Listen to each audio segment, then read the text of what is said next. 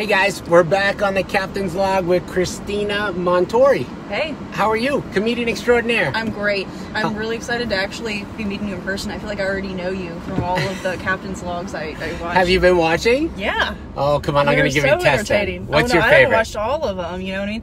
Oh, man. You should put your seatbelt on. Do you have it on? It's on. Oh, okay. It's on. Don't scare me. I'm living on the edge with it behind me, but Everyone will complain. They'll start messaging us. I'll put it here. She's never seatbelt on. You're driving dangerous. It's all right. I got it. Safety first. You're good. I got it. Safety first. You're just trying to show off. Pretty much. Yeah, I got Pretty you. much. Oh, my chef is letting me go. Hey, Chef Gisson. Hey. Hello. So, how long have you been doing comedy? I've been doing comedy for a couple of years, performing comedy. Yep. But I've been writing comedy since forever. I mean, I used to be a weather lady, and the jokes just write themselves. You know? So where were you a weather lady? In Shreveport, Louisiana at first, and then Roanoke, Virginia, which is my hometown. And what brought you to this area? This area. So when I was 15, came with my family to Naples. We had a Groupon for La Playa, actually. Really? And then, yeah, and then my dad was always real big into real estate. So got a couple of spots in Naples Park. We just came back for vacationing. And then just this year, I decided to fully embrace the nomad lifestyle and just go where the wind blows, wherever I feel like I want to be. Yeah. So right now, I'm right here. And you kind of spend the winters right now. You're going to be like the youngest snowbird ever. Pretty much. And I'm not exactly a snowbird. I'm going with nomad because like I was just in Atlanta a couple of weeks ago. Yeah. Probably go back. I have a So you're kind of on a road comic. In a way, yeah. Yeah, but it's not a set schedule. Mm-hmm. I kind of just go. I meet people such as yourself. Right. Get shows. Have some fun. Along the way. When it gets dull, move on to the next spot. So you are a aspiring full-time, you want to be a comic on tour. Tell me what the struggles are. The struggles. And I can tell you how to help. I can help you. Okay. Right now I'm having so much fun. I haven't really ran into too many struggles other than my own. But the big paid gigs obviously are not happening yet. I mean, we have a show coming up March 2nd at Off the Hook, and there's going to be a bunch of comics. It's a showcase show. That'd be great. But I mean, you're not like selling out theaters. So right. I also haven't really invested as much time as I probably should have to selling out theaters because I'm having too much fun laying around on the beach. Is that the thing? But here's the thing. I've been kind of going with what feels right, what feels good in the moment, having fun with my life because I spent too much time just doing what everybody else wanted me to do. Right. But it actually put me in the perfect spot because I don't know if you remember, about a year ago, came down for your open mic competition, right? So I was down here for that, and I was on the beach, just hanging out. I was writing comedy. Say hi to Laura. Hey, Bruce. Bear, what's going on, guys? How are you? Thanks for watching. I love when people tune in. Yeah, they say hi. Yeah, hey guys.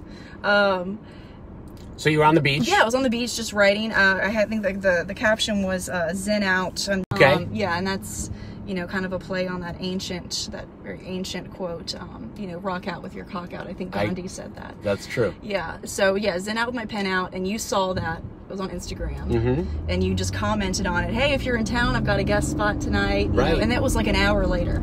That's cool. Yeah, here's the thing. How did that even happen? It was the weirdest thing. It was like the right spot at the right time. And I was thinking, you know, I'm all sandy. I've been at the beach all day. Right. I can't be at a show in an hour. There's no way. And I'm like, you know what? I got to make it happen.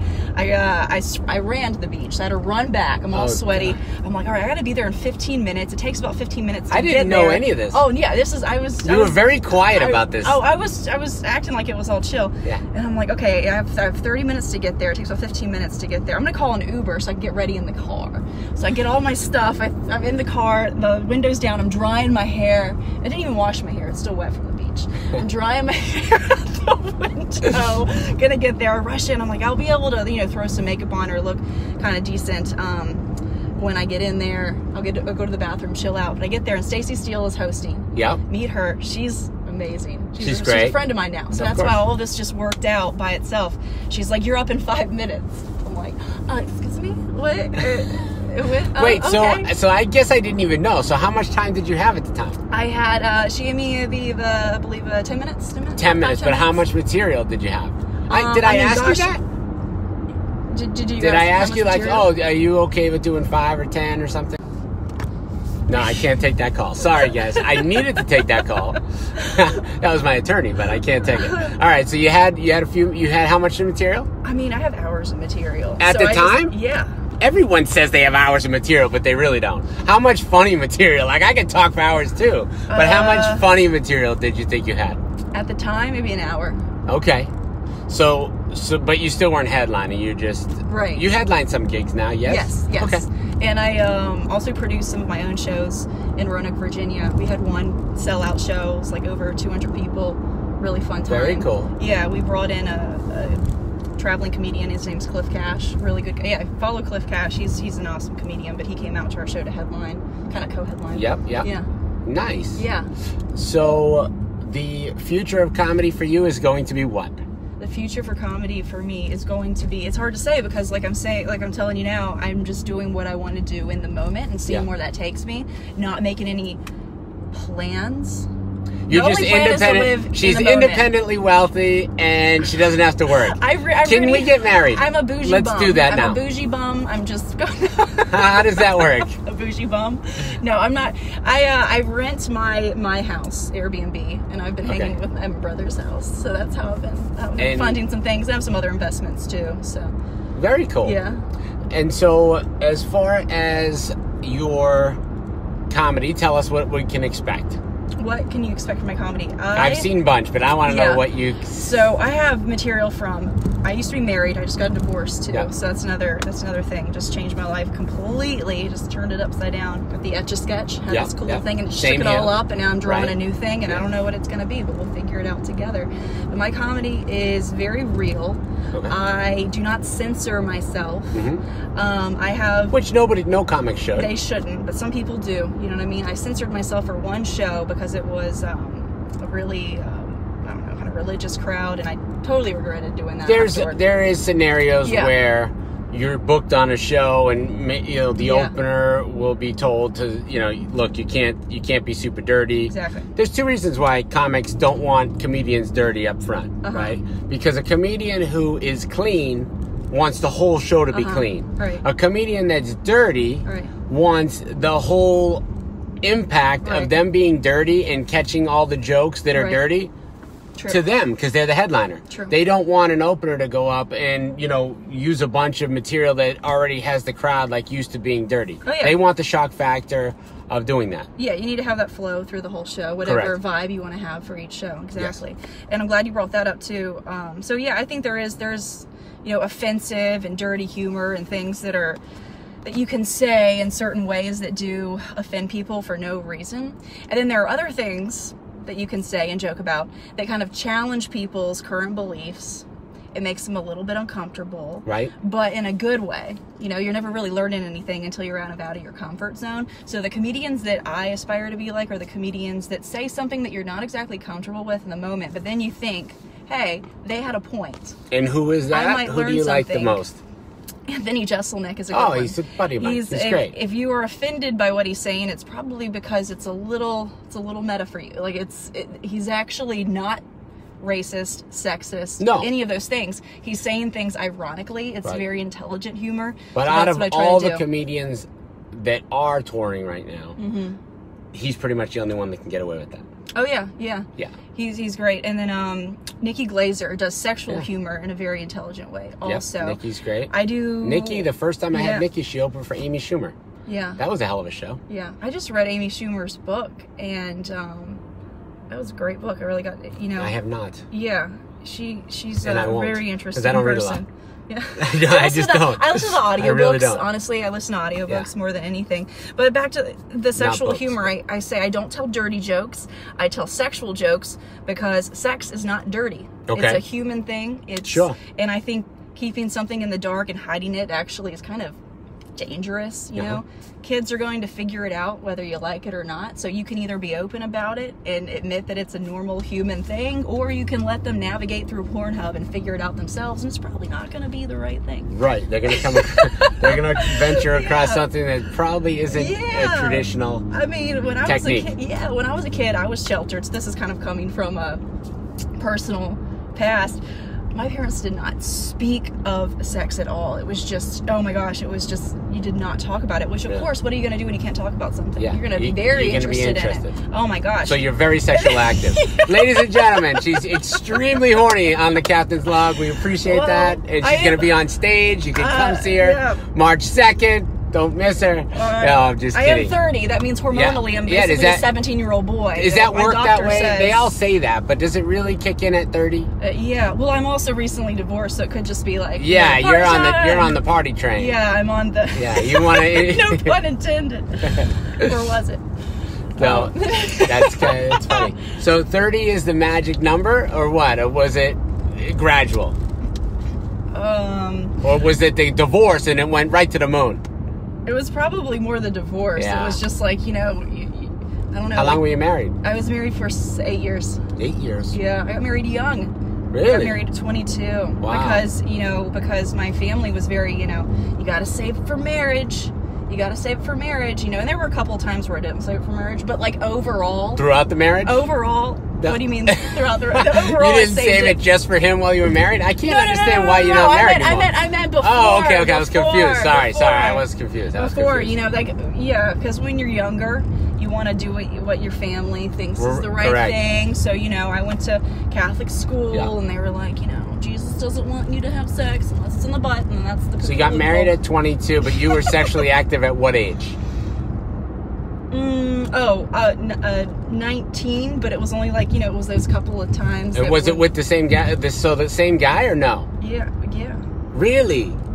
So you married your, not high school sweetheart, but, close to it? Married. Oh, yeah. So, yeah. So that's another reason why I think, people need to relax a little bit. And, I married a great guy. Sure.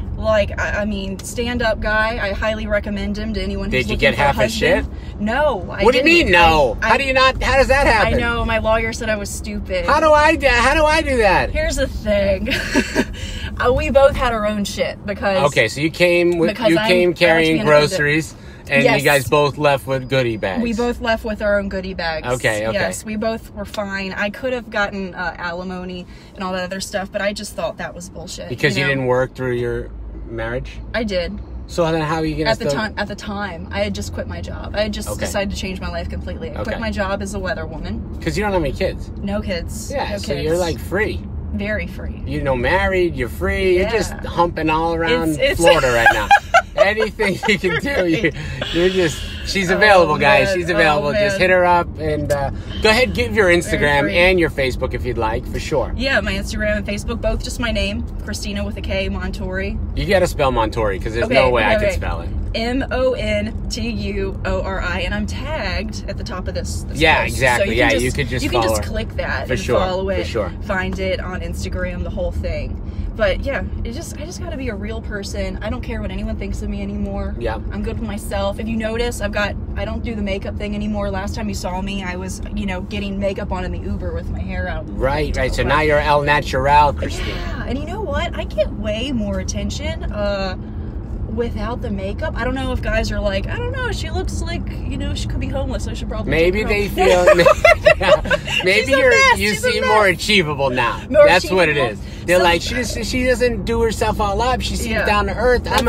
I'm able to meet her now. Probably. I've been meeting a lot. Because if you're all done to the nines, the guys might be like, damn, well, I gotta freaking go and shower before I say her. And you meet a different type of person. You meet the kind of people that are all about appearance and I've got to impress everyone. Right. And I'm not really about that. I just got used to wearing makeup because it was part of my job. What's the best date? What's the best date? Your ultimate date? When a guy meets you, what do they need to do? Take you out where? Oh man, the beach. Go to the beach. Get that sunset. You gotta put. Are you gonna wear a bikini? Sunset. If it's warm enough. She wears a bikini, guys. How can you say no? I mean, who doesn't? Is it a string bikini or is it like a one piece? Jesus Christ! I mean, come on. They need to know. Okay, I'm here just dealing out the information. I do wear a two piece because of It just makes sense because I have a very long torso. See, my chair is actually lowered to the max. So I'm still you're tall. If I sit up, I'm touching the ceiling right now. And it's my torso. I'm all torso. I'm a great swimmer because of that, actually. That is true because You are like... It's all torso, sitting down. You're like an inch shorter than me, but you're literally like taller than me. Yeah, I'm actually like kind of leaning so I can be in your shot. We should have traded torsos. I could have been taller. Damn it. I got a short torso, maybe. That's the way to be there. Everyone's like, oh, she's got legs for days. No one's like, look at that torso, boo. Look at that torso. Oh, is that what it is? No one cares about a torso. But then the stomach goes for days, so you gotta It's nice because I can gain a lot of weight and it kind of evens out. There's not like a belly there. It distributes it. It's yeah, you have more room and then you have like the thick legs because they're short, right? So then like, you know, if you're ever not feeling confident, you just like walk through a group. Don't guys want thick girls these days? I don't think you're thick. You're very thin. Everybody isn't that a thing? It's not for me. You're not a big, thick girl. No. It's whatever you want, you know? And a lot of people are all about the whole, you know, a real woman's got this or a real woman's got that. And I'm like, you know, we're all real. We're all breathing and walking. And just be a healthy person. It doesn't really matter. And loving and caring and sincere and honest. Yes. What about all those? Those are good, too. At the beach in a bikini, those go out the window, though. Then you can be a complete asshole as long as you So the guy's going to take you to the beach. And what else does he have to do? Gosh, you got to open up. You know? Gotta open up. Oh man, I love the wallet or mind. Oh, okay. I have a strict policy. I pay for my own things. You do on especially a first date. Yes, because I don't like people to have expectations. They think you owe them something because they bought you dinner. Right. So you want to make sure you're in control. Yes, I like being in control. 2019, the ladies are in the driver's seat. I hate being told what to do. Yeah. I absolutely hate being told what to do, unless I'm naked. You know, I'm a dom in the streets and a sub in the sheets. I got you. Okay. Guys might want to know that. There you go. You could DM her at any time. Please don't. I don't answer my DMs. I know, for real. How many you must have? You can follow and you can comment. That's right. I'll hit you up on the comments, but yeah, you could be a fan and you could buy tickets to the show. Right, at Off the Hook Comedy Club, March 2nd. March 2nd, and it's going to be Richie. It's a later show, right? It's a 10:30 show with Richie Lala. I think Eric Myers is on that show. You're on the show. Probably Carl and Stacy might be on that show. It's going to be a great show and a big lineup. So everyone gets to do about 15 minutes. So that'll be fun. Maybe 20. Maybe 20. Yeah, all right. Yeah. I can do that. I'm pumped about that. But thank you for doing my podcast today. This is the Captain's Log, and you're a fan, so now I'm a huge fan. You're gonna have to tell everyone that you did the show. It's amazing. I will definitely do it. The same show that Kevin Hart did. You did it. Now you're moving up on the ladder. Moving up in the world. Yeah, that's like so Kevin Hart was sitting right here? Kevin Hart was sitting actually Where was his torso? Where was his torso? Like, he's short as hell. I know. I don't even But actually, we did a whole show during the day, and I even did an interview on the stage with him back at the club. Yeah.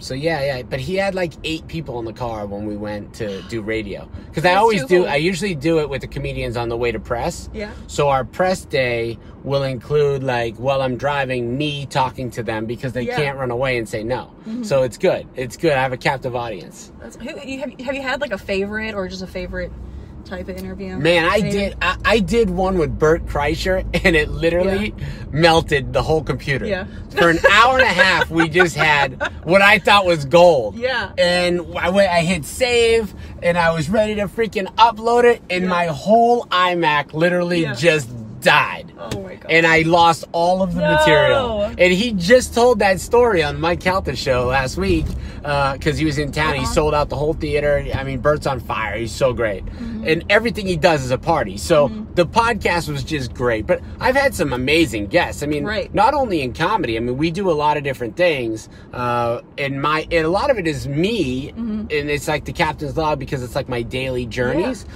So I'll do all different things. It's not just... It could be entrepreneurial. It could be, my health, my whatever, personal issues or personal achievements. It could be, so it's just a whole mix of stuff. So every day it's kind of something different. Yeah. I try to do it every day, but I launched my own vodka brand. And then I introduced a gin and a rum and a dark rum. And what's it called? Captain Brian's. It's called Captain Brian's. Yeah, so...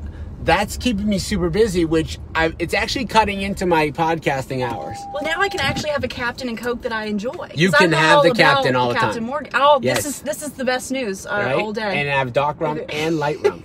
Yes. All right, Kristina, thank you so much. I appreciate you being my guest today. And don't miss her, guys, at Off the Hook Comedy Club.